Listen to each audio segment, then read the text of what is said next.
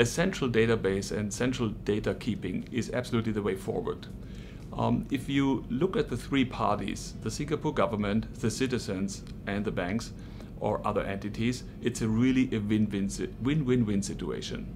So first of all, for the consumer, he only has to enter the data once, and then he decides who has access to the data.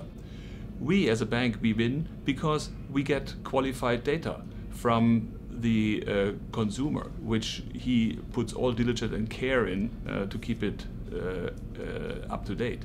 And the Singapore government actually has an advantage because by giving other companies the possibility to work with this data, this will give an uplift to the economic development to the country.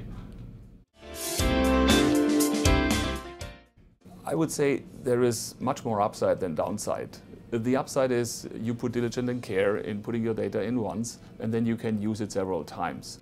Obviously, you might be concerned about the risk and the protection level of this data, but I can assure you the Singapore government has put all the technical standards and two-factor authentication to protect your data. So by today's standards, they are absolutely considered safe.